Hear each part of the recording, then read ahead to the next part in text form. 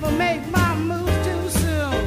On April 30th, Seattle Center, in conjunction with Jazz in the City Concert Series, will be celebrating the 2014 United Nations International Jazz Day for its diplomatic role of uniting people in all corners of the globe. And because Ernestine Anderson has been Seattle's own jazz ambassador, International Jazz Day at Seattle Center has gathered some of Seattle's finest jazz artists for a free lunchtime concert featuring the music of Ernestine Anderson. This special International Jazz Day lunchtime concert for Ernestine Anderson, well, the lineup includes Debbie Cavett,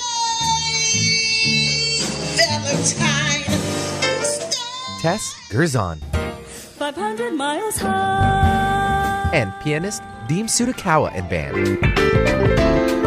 Don't miss this special International Jazz Day free lunchtime tribute concert for Seattle's own jazz ambassador, Ernestine Anderson, starting at noon, Wednesday, April 30th, in the Seattle Center Armory, with many great eateries to choose from.